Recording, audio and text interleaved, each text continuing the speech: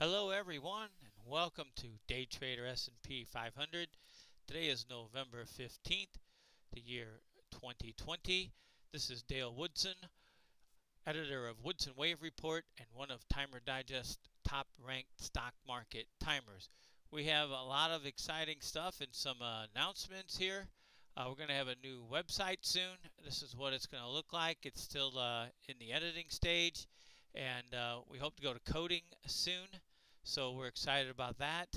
I can show you, as I usually do, our even though I've been trading for over 30 years, recently started our short-term trader report. You can see I average over 700 trades a year. There's our 3-year track record. And even more interestingly, I went back into trading futures last week and trading mostly E-minis. You can see our profit there was a little over 1,700 for one day. This was on the 12th. They settle on the 13th. Futures are open basically 23 hours a day.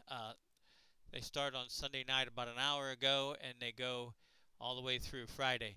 So again, if you don't want to sit in front of your computer all day doing all those trades that I do, all of our future trades are going to be auto-traded by, or are traded auto-traded, by Striker Securities. You can contact them and they will auto-trade Woodson Wave Report for you. Again, a reminder to hit that subscribe button. Don't forget to hit the reminder bell and the like button. I really appreciate you guys patronizing the website. Today we're going to get into S&P. I think we'll touch base again with Tesla and maybe gold too. Some exciting things in S&P. We'll start with the longer term. From the 87 low, we have primary wave 1. We have a second wave flat. Primary wave 3 here was in January of 2018. And then we had that expanding triangle fourth wave. As you can see here, we'll make it bigger. There was that expanding higher highs, lower lows, perfect expanding triangle, and that was the bottom of primary wave 4 in March. So we pick up the market from the March lows here. Now we're looking at a 4-hour chart. Let's show you guys what has transpired and what will transpire. There's the wave 1 high. There's the wave 2 low. There's those September highs for 3. And here is for, we'll throw this up here, right around there. And then let's do our Fibonacci's to see what it looks like. We'll do an extension and we can see, let's knock that out. Well, we're going to have to do a little better job of placing that bottom there. Let's see, there we go. And you can see wave 3 gained equality with 1 right here, right at that September 2nd high. All right. So we can wipe that out there. That's a nice little check for us. Let's look at the wave 4 retracement if we can. And we're in the wrong thing. Here we go. And the wave 4 retracement. There is 3. As you can see, here is an ABC4. Okay, and that did right between the 382 and the 50% retracement. We were hoping, not hoping, hope is never an investment or trading strategy. We were thinking that the C wave here would gain equality with wave A, but it didn't. And when we moved up above, I don't remember our make or break here for the wave 1 low for the other triangle pattern or C to equal A or 1.618, it broke it. So wave 4 low here is on the October 30th low there, which we may as well bring up to our Fibonacci time spiral. Here you're looking at that wave 3 high, and that's the intermediate wave on September 2nd. You can see our Fibonacci time sequence. This spiral caught every turning point, every high, every low, alternating with our Fibonacci time spiral to the October 30th low. You can see here we had a +1 slippage into the 910 low, +1 slippage into the 916 high, a +1 916 high, +1 slippage into the 924 low. The one that fooled us a little bit with this gap here was the +4 trading days into the B wave high, and then we were looking for a low, a Fibonacci 55 days after the high, and lo and behold, it happened here, plus 3 days of slippage. What this illustrates is if this Fibonacci time sequence is going to continue to serve us, then it points to the 89-day target of November 30th, which, if this is to continue, will mark the wave 5 high. We'll have to see if it plays out. So far, so good. Actually, so far, so perfect. So we'll see if it ended here or it's going to continue and mark the next alternating top, which are high, which will be on or around November 30th. So we can get back into our wave pattern here on this 4-hour chart, and let me remove that retracement, and let's look at an extension. I'm going to move these out of the way here so we can get on, and we'll get that target, and then we'll get more into the near term. So if there's our first wave high, take our wave 4 low there. I think I'm off a little bit, but this came in right under 4,000. I think it was 39.96 the other day when we did it. So that's what we're looking at for a target there. That's if 5 gains equality with 1. Okay, so we're going to take the market now from this 4th wave low, which was on November 30th, and that was our Fibonacci time sequence for the move down. Okay, here again is that that triangle pattern, and here is that October 30th low. Okay, so we can look at this pattern up, and we have, let me count this for you guys here. Okay, we have a 1, a 2, 1, 2, 3, 4, 5. That makes 3. That makes 4, and that makes 5. And you can see within that pattern, I mean, this is just perfect the way this has traced out. That's a 1. Whoops, I got the wrong one. My apologies. Let me remove that and get the 5 wave pattern to the upside here. We had an internal 1, 2, 3, 4, 5. And just to make that more technically correct, we will make that a different degree. 1 lower, minute, there we go. So we have a 1, 2, and then 3 breaks down. 1, 2, 3, 4, 5, a 3, a 4, and a 5. And we have a retracement to here. This is where it gets really interesting because we can count this 1, 2. We should just do that. Let's go ahead and get this out of the way. So we're looking at that new all-time high, and let's look at that on an hourly. We could even go to a lower. This will work. This will work. Okay, so we were looking here at a possible 5 waves down. A 1, a 2, a 3, a 4, and a 5 below 3. Okay, that has not occurred. We gapped up. This 4 could still be in play here. Okay, that's one of our 2 counts. We could get a 5 down, 3 up, and 5 down for this whole correction of this move up into the November 9th high. Okay, here is the thing. Elliott Wave 4 cannot go higher than the low of 1. It cannot violate that price territory. I checked this out, and this low here is 35.94.25. Friday's high 35.93.66. So for less than 1 point, this count is still valid. As soon as this, and it could be as early as Monday's open, moves above here, this count is invalid. Okay, and that means we're going up to new highs. So we've got a really good tight parameter there on what's going on with the S&P. Let me get rid of that here. So if that's the case, we would have seen a completed correction. Let's get that ABC there. From there, we'd have gone down in an A, up in a B, and down in a C. And the fact that this didn't quite get to that low, and this low here is 35.11, and this open gap is at 35.09. They could have easily closed that gap, but they didn't. But I would say if they don't move the market above this low, okay, and it goes down, they'll go down and catch that and end up closing that gap. And this could still be a more complicated fourth wave. But everything's hinging on there. We got a really nice parameter, tight, if you want to call it a stop loss.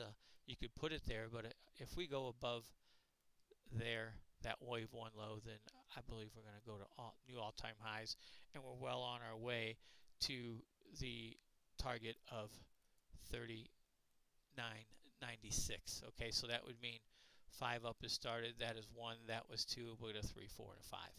Okay, we're getting a little bit ahead of ourselves, but that would be the first wave right here. Okay, so that again is that. We'll go back here and show it to you guys. That again is, and that's a lot of gaps in there too. Okay, we'll just count that out one more time for review. Okay, let's get that 5-wave pattern going. So that is 1, that is 2, that is 1, 2, 3, 4, 5, 3, 4, and 5. Okay, it's hard to believe that this is all of the correction, but so far it is, and we've got our nice set parameters. But we can just look at the retracement of this here, and we can see that didn't even trace to 382. Let's throw in the 236 and see if that. Let's throw that in there and see. I'm doing this live or blind, if you will. There's the 236. We'll hit OK. Yeah, it hit the 236, in between the 236 and the 382. Okay, so we've got a really tight parameter on that thing, so we'll see how that all plays out. All right, there's our tight parameter right there, that 1 point. Breaks above there, it's going to break above that all-time high on its way to almost 4,000. Okay, so much for the S&P. Let me make sure we didn't forget anything here. We got the time spiral in there. Okay, we got all that. So let's look at Tesla. Nothing's really changed in Tesla. It's still doing its thing. That we can get our 5-wave pattern on here. This is a daily chart, and this goes way back to the October 2019 lows. We have a clear 5-wave pattern right here, and this is, I'm a big time Elliott Wave technician, so we'll call that primary wave. Okay, we've had a correction of this move up from here, okay, from that wave 4 low. All the other markets started moving up from the March lows. You can see Tesla did too, but it started up before that. So where all the other markets start here, the indexes that is, this one starts here. Clear 5-wave pattern, 4 stayed above 1, and 5 topped off in a blow off top. So what do we have of this move right here from those August lows to the September 1st high? And you can see here, let's get into that August low right in here, and there we go. We have a nearly 786 retracement, but if we look here more at this, this is a bigger retracement here. Bear with me. And you can see that of the entire 5 waves, this first wave down is a perfect 382. So this should be A, all of this should be B, and we should have a wave C equal to wave A.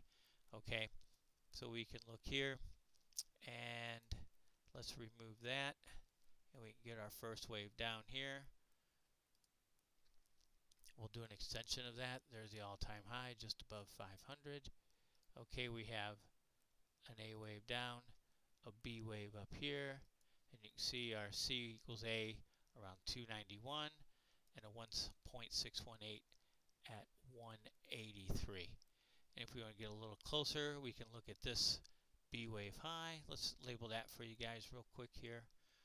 Okay, so from the high we have an A down, a B up, and a C down, and it would be off into the future. Okay, so we'll look at this from there, and again that is the October 14 high. We've got that there it is there, the October 14 high. You can see we have a wave down. Let me get a retracement of that. I think that went to the 786 also. Yeah, it sure did. You can see this first wave down from the October 14th B wave high is here. The retracement up is right by the 716.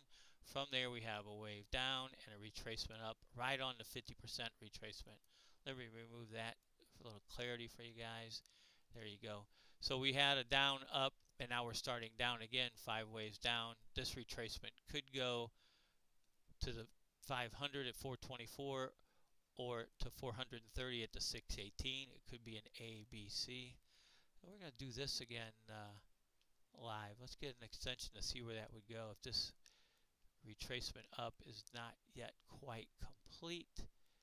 There we go. C equals A right there between the 50% and the 618% retracement. So if Tesla goes higher, look for it to terminate right in this area between 424 and 430 before the next wave down begins. Gold, gold, gold. Gold, no change in gold. Okay, we have waves 1 through 3 and probably 4 complete. Let me label that for you guys here really quick. Okay, from the March lows, we had a 1 up here, a 2 down, a 3. And this is, if you wanted to look in the dictionary for what's a wave 4, you'd probably see a picture of this. It's pretty classic. It's long and sideways. It's got a lot of up and downs internal into it. But again, the wave 4 low cannot go below the wave 1 high. Okay, so here we are there. It cannot go below there. But more importantly, let's do the Fibonacci retracements. I think this is a review from our most recent video, but it doesn't hurt to go over it again. There's our retracement levels. I generally don't like to use the 236 or the 786, so let's do that again. Fibonacci retracement, and here we are. Okay, so 4 is sitting between the 500 and the 618, and you know, people made a big deal about this big, let's remove this out of the way, this big move, but it was still within parameters of the 4th wave. You know, and unless and until it goes above the wave 1 high of 1765, it's still a 4th wave. It should take out the wave 3 high here of 2075. And I want to get that target one more time. So let's do a Fibonacci extension on that again. 5 should gain equality with 1. There is 1. Let's look at 3. You can see, you know, just like Tesla, you can see that blow off top. Let me remove this. There's 1, 2, there's 3. 3 gains equality with 1 here, and they said, well, we're going higher, and they said, well, it's too high. Okay, so now let's look at wave 5 target. It should be the same unless 4 goes lower. That's the only thing that will change the wave 5 target. There's our wave 1 high. There's our wave 4 low, and that's a double bottom there, and should be near 2166. Okay, so that's what we're looking at with 4 long and sideways. It still is. It may consolidate more, but it should take out this high. It should go at least to 2166. Okay, there we are. There you have it. So thank you again for watching our channel. A reminder to hit that like button and subscribe. And until next time, take care, everyone.